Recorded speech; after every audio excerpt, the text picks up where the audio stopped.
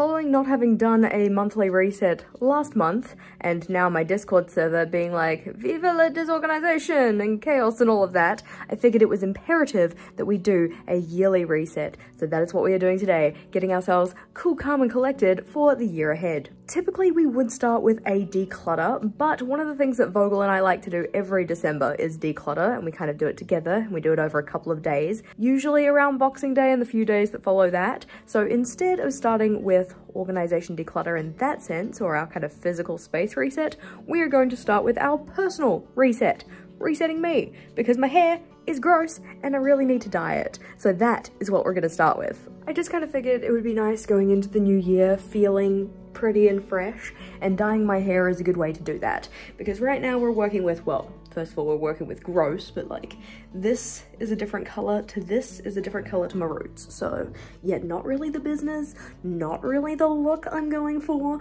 So we're gonna fix that now. For this, we will need our Scotty hair dyeing top and our Scotty hair dyeing towel. We'll also need hair dye. We're going with this one because I like the color and it works. Of course, you do not need to include hair dyeing in your yearly reset. It is not a necessary stage. It's just something that I like to do. Remember the idea of cool, calm, collected.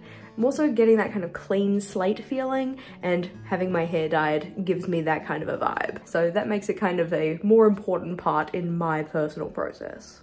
Of course, whenever I dye my hair, I make a complete mess of my face, so we have to clean that up. But now I have my hair and mostly clean face. We need to let this process, and we've got about a 30-minute wait. But when my hair is like this, because it's like danger zone, all right? I don't want to end up like knocking into something or like have my hair fall out of my bun and then get dye on things. So the tasks that I typically do when I'm waiting for my hair to process are usually like pretty chill, like computer administration, that kind of stuff. So let's go zero my email inbox because it is in a state.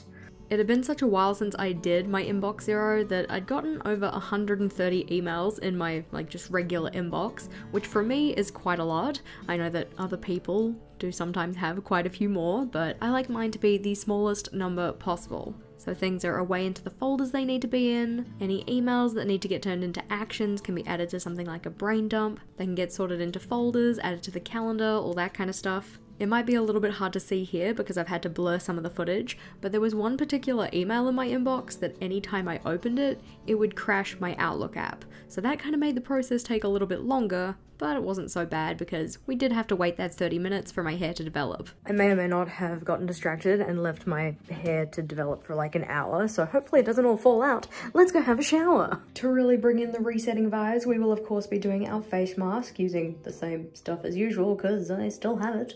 We won't be doing the hair mask today just because, you know, we're dyeing our hair and I don't know how it would react. I mean, I don't think it'd be bad, but just in case.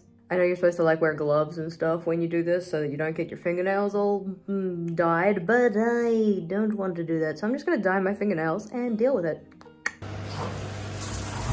Progress shot, and then getting out of the shower, putting on our nice moisturizers, combing my hair out. I'm just gonna let it air dry because I don't really need to do anything with it. For now though, I don't actually have the rest of the reset sorted, so we need to write a list.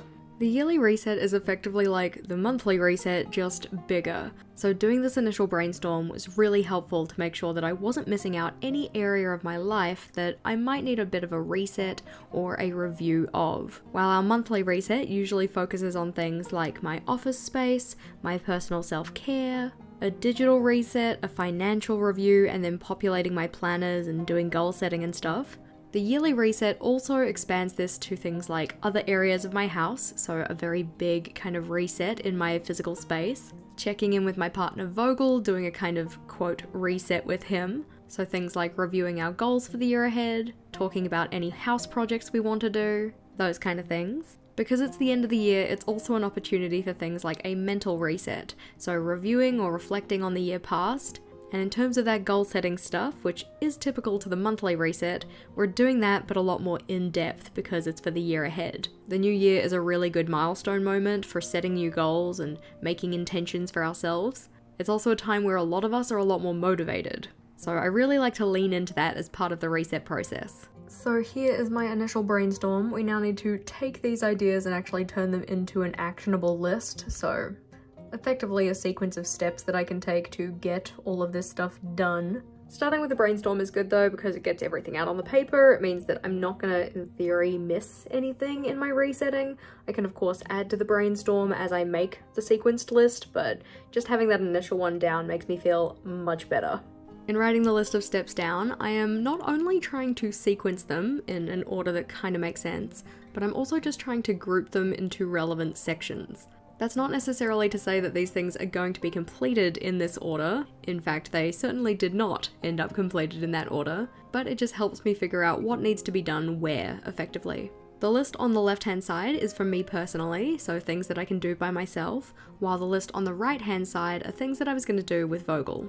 As mentioned, these things did not get completed in order, but in terms of actually showing them to you, I am going to show them to you in sections. Notably, one of the tasks on the list is going to be put on the washing, because I've run out of clean underwear. Ew.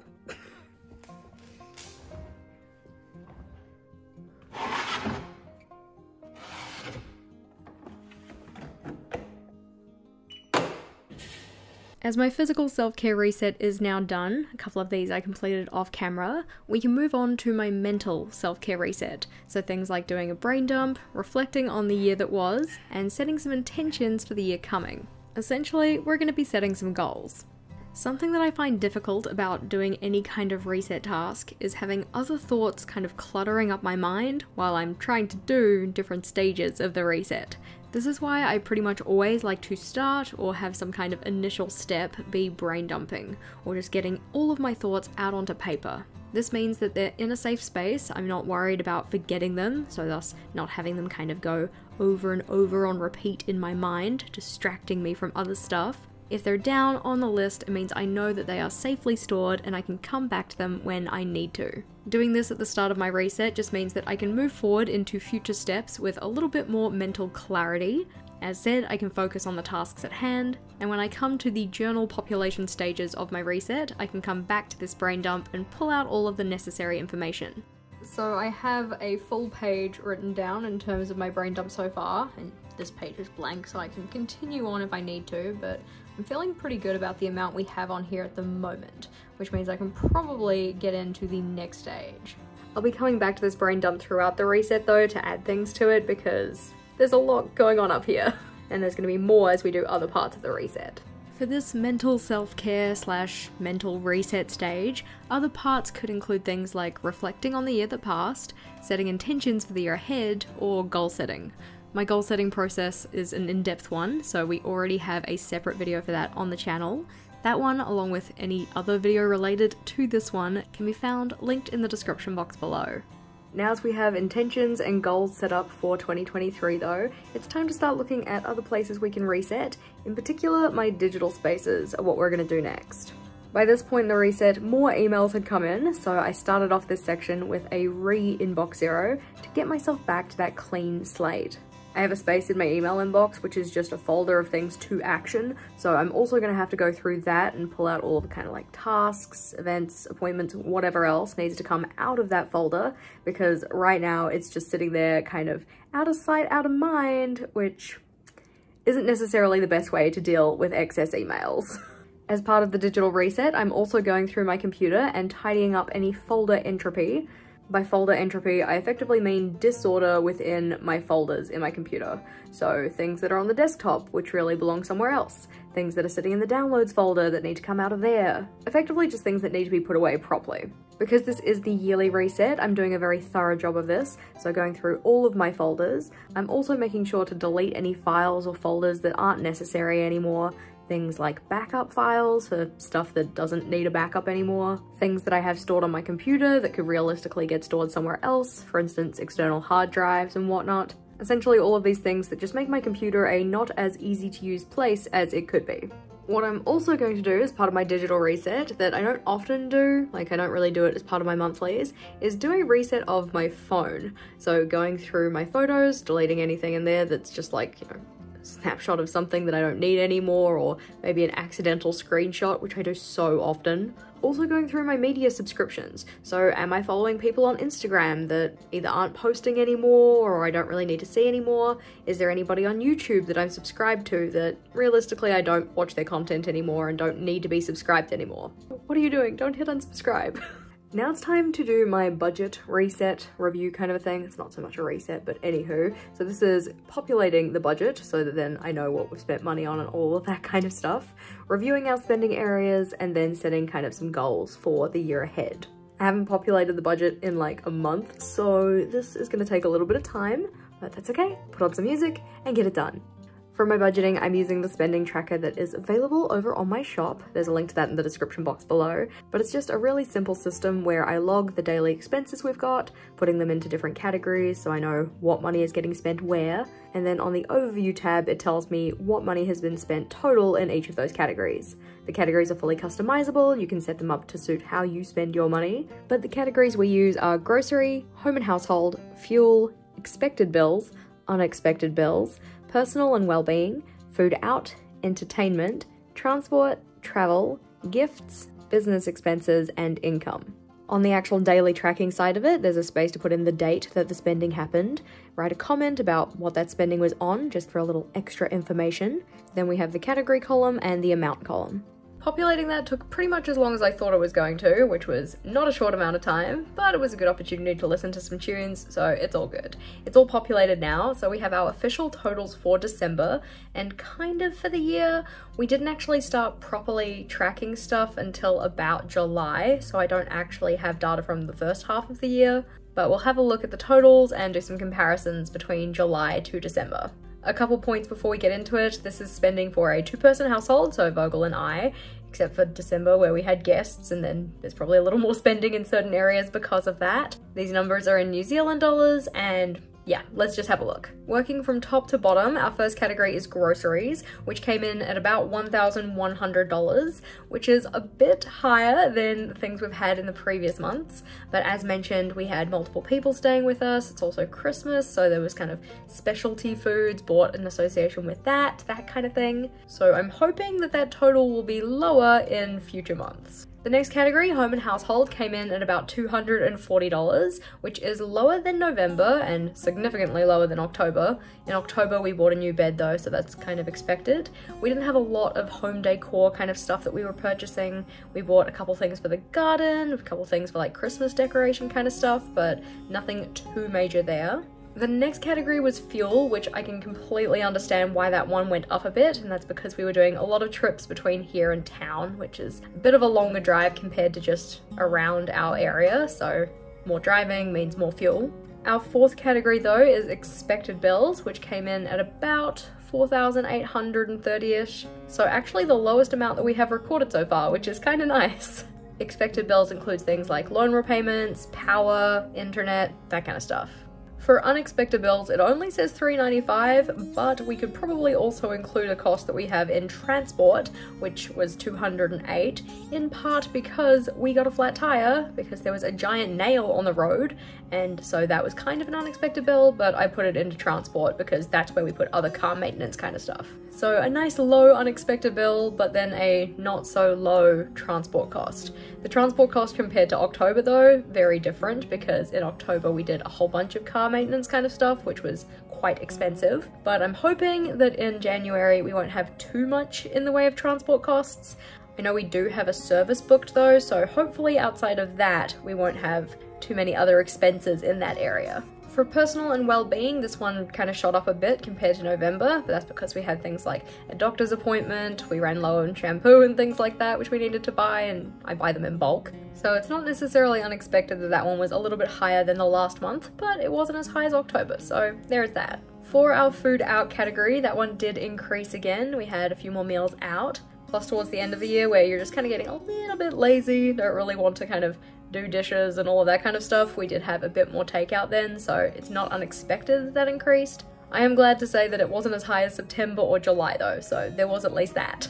I'm expecting though in January, because we're trying to be a little bit more money conscious, we probably won't have as high an amount in that area. Fingers crossed. For entertainment, this one was a decent amount lower than November, so coming in at $250 roughly. This included things like buying some board games, buying some experience tickets, that kind of stuff, so just fun things. Transport we already looked at, but travel went up to $720, and that's because we bought some flight tickets, so that one charge was just for that.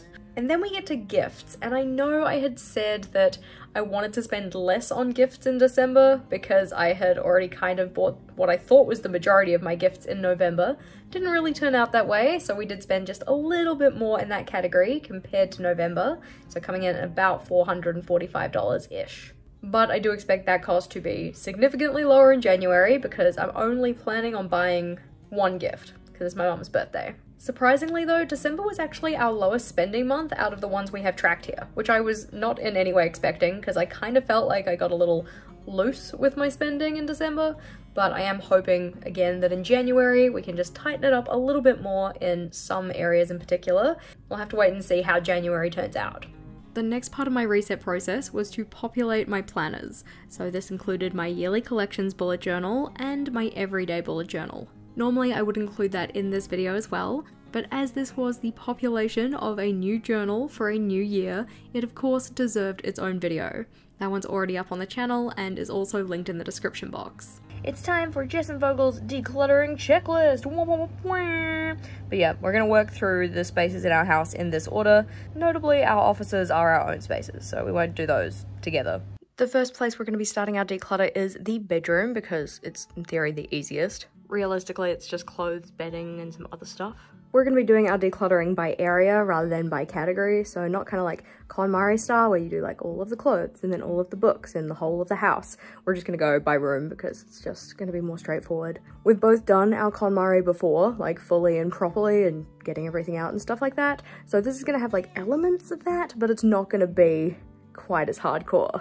Still a little hardcore though, because I really like decluttering. The decluttering stage of my yearly reset is probably one of my most favourite things, because I feel like it's the most impactful part of the reset. Considering that the main purpose of the yearly reset is to get that clean slate or fresh feeling for the new year, decluttering is very much one of those tasks that helps me achieve this. So going through all of my spaces, making sure I'm pulling all of the stuff out, considering do I actually want to keep this, does this add value, does this spark joy? Although we certainly did not get rid of as much stuff as we have previously, it still just feels good to get those things out of your space. Considering we're starting in the bedroom, the things that we're mainly looking here, as mentioned, are clothes, bedding, also towels, because this is where we keep our towels for our upstairs bathrooms. I'm asking myself questions like, does this actually fit me? Do I look good in this? Am I comfortable in this piece of clothing? For example, I know that I don't really wear colours that aren't black or darker colours. So things like my pale pink jumper, which while very soft and very comfy, I don't gravitate towards those. I also don't like zips, so I don't really know why I kept it as long as I did.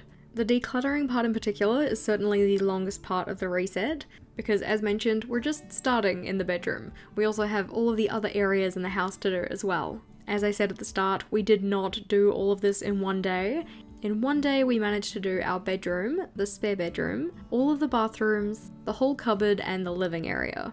Our bedroom itself took a little over an hour, and that doesn't include the bathroom attached to our bedroom. Vogel, what do we got distracted by? Jess pulled all my coins apart. Now my fingers smell like money. Money, money, money, money. But we've collected our decluttered bedroom stuff in this basket. So like clothes, shoes, suspenders, coat hanger things. That bag is not going, it is just sitting there. And we also have this box of just like rubbish stuff, things that realistically can't be donated or they're crap, so they're just gonna go effectively in the bin. I have also decluttered this lamp because Vogel got me a new lamp for my Christmas and it's beautiful. But now it is time for breakfast. After a short interlude, breakfast is done and it is time to do the spare bedroom. We figured we'd do both of the bedrooms at once. There isn't really a lot in the spare bedroom, so this shouldn't take very long, but let's go have a look. Duvet. That will stay. Wall quilt. That will stay. Baby tiny quilt wall hanging. This is the oldest thing I've ever seen. Oh, no, that's Mum's sewing machine. That has to stay. Okay. We've got a selection of assorted items. More importantly, though, I need to make sure I'm adding to my brain dump so that I know what needs to be done. Like hanging the quilts. The thing that really gets me about like doing a lot of decluttering at once is that things get dusty and my nose is just like stop it, I need to do things. Cables, nemesis. I hated it. What are we getting rid of from the cables? Phone and TV. Yeah. Because TV is dead. Netflix killed you. Whoa, harsh. We're also probably going to get rid of this Ethernet cable, which is from like an old Xbox here. The Xbox 360 is special. Oh, boff, you don't need it. Sad face. We decided to keep the Steve with the flat plug though, because these are actually quite handy, because a lot of the time the power point is behind something. Also, I do recognize that this is called a multi-board, but I call it a Steve. For our bathroom declutter though, all the towels can just get put in the bucket because they need to be washed. They're not going to get decluttered. Quite like our towels. Don't need to see them go. Bathroom drawers are like one of my biggest spaces of just like... To declutter the bathroom, we started by getting everything out of the drawers and putting it on the bed, just making sure we were careful that nothing was open or was gonna leak or make a mess effectively. We also got everything off the vanity because those items need decluttering too. Items that were in the shower though, we did not bring into the bedroom because they're from the shower, they're probably wet or waterlogged, so those ones we just decluttered from the shower. It was very much one of those scenarios where you don't necessarily realize how much stuff you have until you pull it out of all of the drawers. So this is our collection of things from the bathroom, and Vogel gesturing. Good gesturing, Vogel. Oh my gosh, it's Dettol. But yes, lots of things to, I don't know, sort through, so best get started. Because we're looking at bathroom things, most of the questions I'm asking myself are stuff like, is this expired? Do I actually wear or use this? If it's a skin product, does it actually feel good on my skin? And throughout this, we were also considering how are we going to store these items? One of the things in particular that I found the hardest to get rid of was makeup palettes. Look at how beautiful this palette is, and I like never used it, but it's so pretty, and now it has to go in the bin. They're just so pretty and it feels like such a waste because I barely used them, but I kinda should have known that going in because I don't wear makeup. I will say though, even though it was hard to get rid of them, now as they're gone, and given the available space in my bathroom drawers, I'm feeling a lot better. You can see that Vogel and I have these white baskets that we're working with. Those were the baskets that were originally in our bottom drawer, but because the edges are so sloped, they're a lot wider at the top than they are at the bottom, this actually led to a lot of wasted space in our drawers. So as said, while we were going through, we were considering how can we store this stuff better? Which of course meant we needed to take a break to go and get containers. Well, we've gotten to a point where we've at least thrown out some things, but we realistically need to find better storage solutions because this basket and that one do not sit in the drawer well. There is so much wasted space. So we're gonna measure up the drawer, then we're gonna figure out what kind of containers we want, and then we're gonna go to Kmart. You're doing a terrible job of this. Would you like a hand? Are you excited? Yeah. Yeah. Time to go. We need containers. Well, we've got some to choose from. Now it's just finding the right combination of all of the different pieces. A pantry handle? What the heck is that? Compulsory pit stop for lunch. And now we're waiting for Vogel, because he ran off somewhere else. Oh, he's been spotted. Here he's coming. We are back with our containers and ready to tackle all of this. With the new containers in hand, it was time to then put everything into them. The problem is that I wasn't too sure what should go into which container. I also didn't know which container was going in which drawer, so the top or the bottom. So outside of the shampoo box, I really think I need to put the containers into the drawers first so I can kind of see what we're working with and then put things into different spaces. Yeah. This strategy worked a lot better because in my mind I had a better grasp on what I wanted in the top drawer versus what I wanted in the bottom drawer, so knowing which storage spaces were available in each location allowed me to place those items. Sadly, not everything would fit into the bathroom drawers. For instance, my hairdryer, which is just kind of an awkward shape, didn't fit in the bottom drawer as I wanted it to. And there certainly wasn't enough room in the top drawer for it once we were done, so that one is just getting stored in our walk-in wardrobe. Realistically, I don't use my hairdryer all that much because I typically only use it when I'm going out somewhere special and I want to do my hair. Most other days I just tie it up in a wet ponytail, so having it in the wardrobe won't be too much of a hassle, I hope. If that doesn't work out, I will probably have to look into getting more storage in my bathroom, maybe in the way of a shelf or something like that. Once we had everything in the drawers though, we then did a clean of the bathroom. I say we, it was Vogel, he did the clean of the bathroom. And you can see our drawers look so much better. This was a space that was giving me a lot of mental unrest. I've been meaning to do a declutter and an organization of the bathroom for ages, so having it done just feels so super good. You want me to say something? You can say something if you want. Now if only we could declutter the pain in our feet. So sore.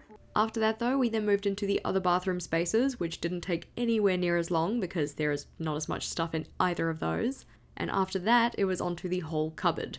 We actually only have one whole cupboard, so pretty much everything gets dumped in there, whether that be towels for the kitchen, old towels, board games, the vacuum cleaner, effectively just anything that doesn't get stored in the kitchen, bathroom, office, or garage. This cupboard in particular wasn't one that was really high on my priority list, but I know it was high on Vogel's, so he very much took the lead on this one. The storage in this cupboard isn't necessarily ideal, but there's nothing else that we really want to throw out at all, and it doesn't really matter that it's not stored super well. Like, ideally at some point we will have a proper storage system for everything in here, but it isn't really a priority right now, so.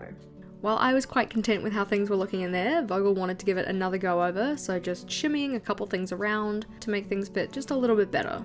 Really, we only ended up decluttering one item, which was an expansion for a game that we already have, and we also moved some towels out of that space and put them up in our bedroom. The next space to declutter is our alcohol cabinet, but I like all my alcohol, so I'm going to keep it. We're going to tip this gin down the sink. Why are we doing that? Because it's a $12 bottle of gin.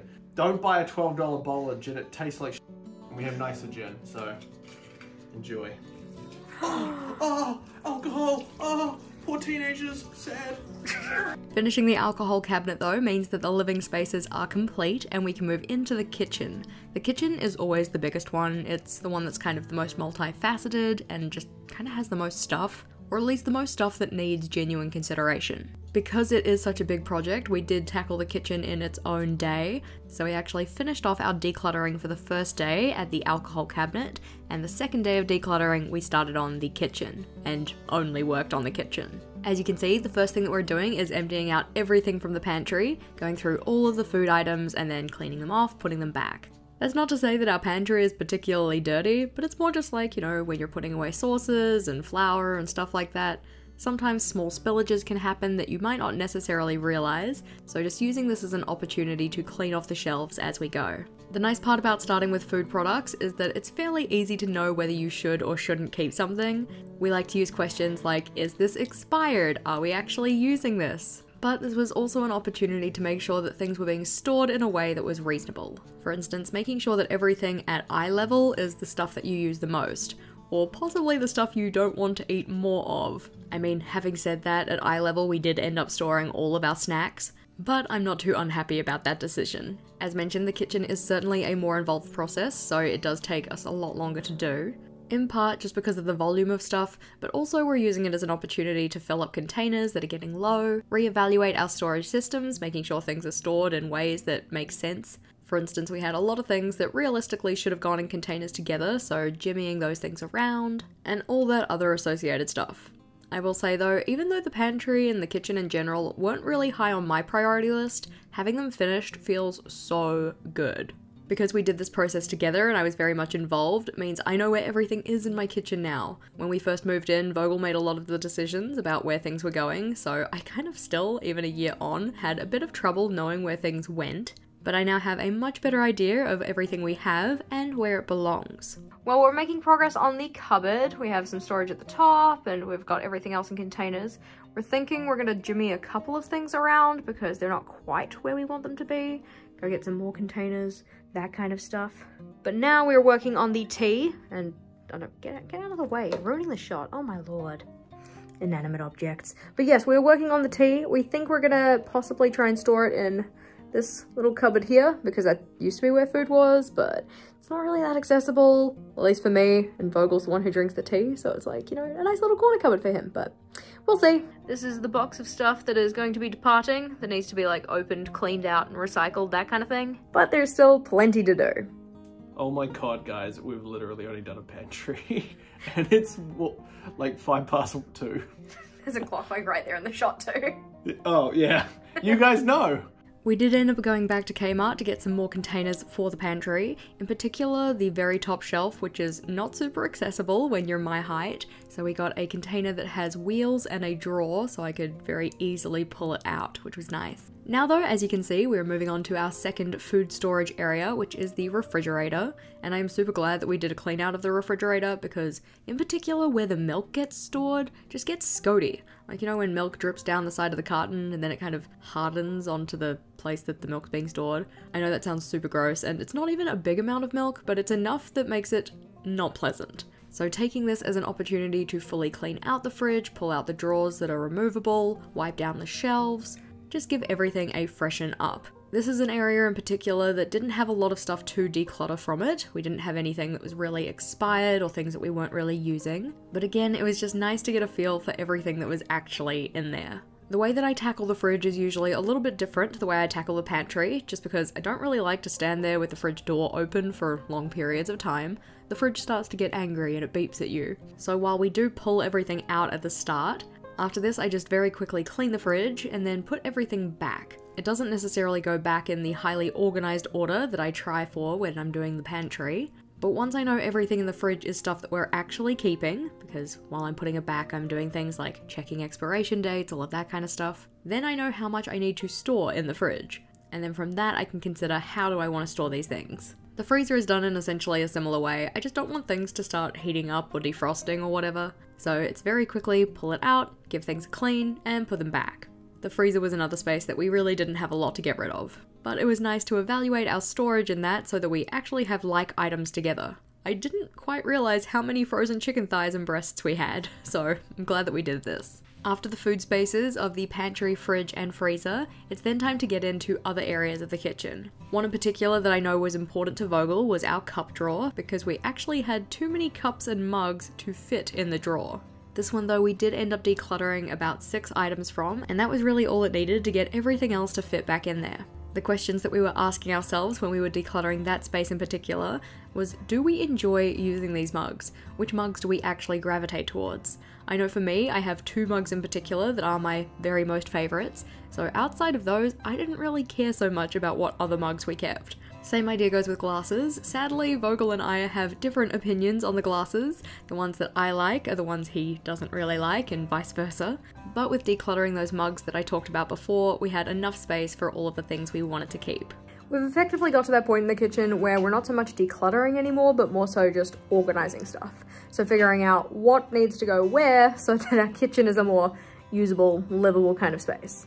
The storage in the cupboard and drawers we have here was not being well utilized, so getting everything out, thinking about what makes sense where was certainly a very valuable process. We wanted to make sure we were doing things like having like items together, so for instance having all of our glassware that isn't regular glasses all in the same place, having all of our oven trays together, that kind of thing. By this point though, Vogel and I were getting kinda over standing up and we really needed to take a break.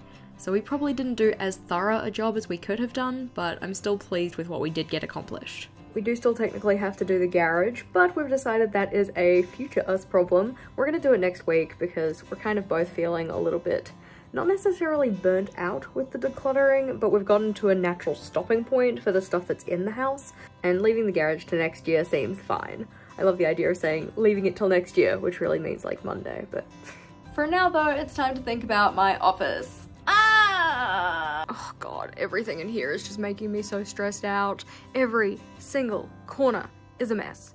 The first thing I had to start with was the boxes because they were just taking up so much space. Of course, with it being around Christmas time, having a lot of packages being delivered, that kind of stuff, the box issue got way out of hand. So even just getting them out of the office, like flat pack them down, put them in the recycling, made such a huge difference. An issue that I've noticed is that I find it really hard to let go of boxes that I think are useful, especially if the boxes are kind of pretty. You know, these brown ones that I'm breaking apart here, not so much an issue for those, unless they're a particularly good size, but the ones that are very nice, the ones that have a pretty colour say, the ones maybe from Archer and Olive, those ones I have a harder time letting go of. End of an era, team. Time to say goodbye to these boxes.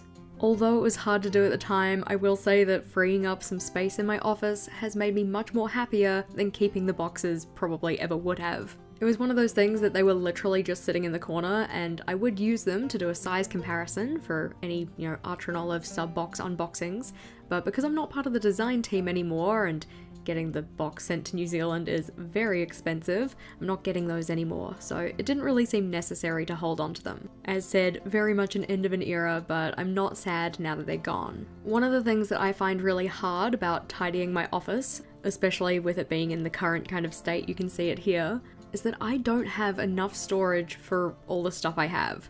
I've got my desks, obviously, and I've got some storage on the desk in the form of little acrylic drawers, and I've got the art cart, and at this point in time I also had a bookcase in the cupboard that you can see me going towards on the left every so often. But I just don't have adequate storage for things like my washi tapes, or my papers, or any other real kind of collection of supplies that doesn't fit into those aforementioned spaces. This means that a lot of my tidying just ends up being putting things in boxes and piling them into corners, which isn't really ideal.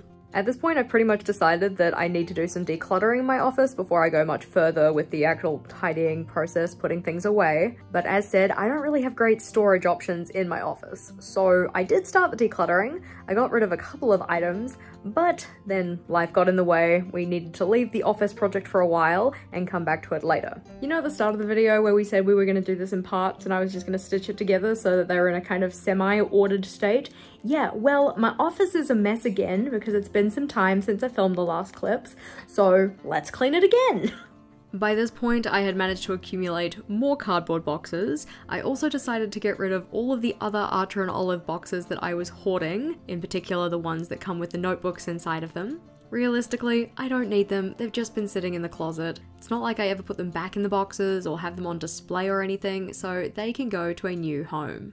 In particular, I donate them to Rachel's early childhood centre because her kids use them for painting. While I was doing this tidy up of my office though, I recognised that doing a declutter of my office is a much more involved job than what is suitable for the yearly reset.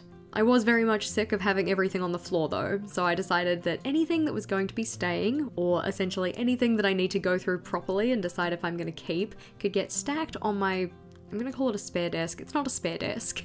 It's usually the desk that Rachel uses when she comes over, or the desk that I use for face-forward filming. But all of those items that don't really have a home yet were getting stacked on that desk on the right. This means that I have much more floor space to actually move around and do things, and I've got all of the items in one place, so I know what needs to be looked at. So everything up here is stuff that in theory belongs in the office, but doesn't actually have a home that isn't the floor or the desk right now, which is just not ideal. Realistically, it all kind of needs to be decluttered properly and then put away into new homes. But for instance, stuff in the middle here, a whole bunch of that is filming setup stuff, and I need to set up the filming stuff so I can get rid of the boxes. So they're all just kind of sitting there at the moment. This tub is for like paper supplies, that tub is for washi tape, so they both need a really good go through, but I literally cannot even today.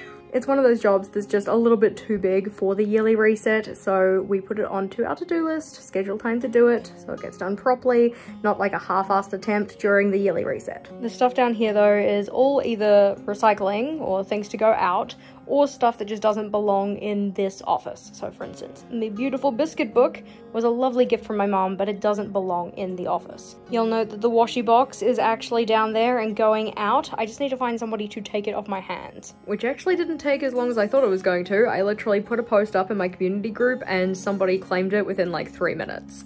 For the rest of my office supplies though, I now have some shelves for them to live on, but that's not a yearly reset task, that's an office organization task, which is going to be a separate video. If you enjoyed our yearly reset though, then you'll probably enjoy the monthly resets too. Those ones are in the playlist at the top. Or if you were looking for more longer videos from me for like body doubling and such, the playlist at the bottom is where it's at. Click or tap on either of those and I'll see you over there.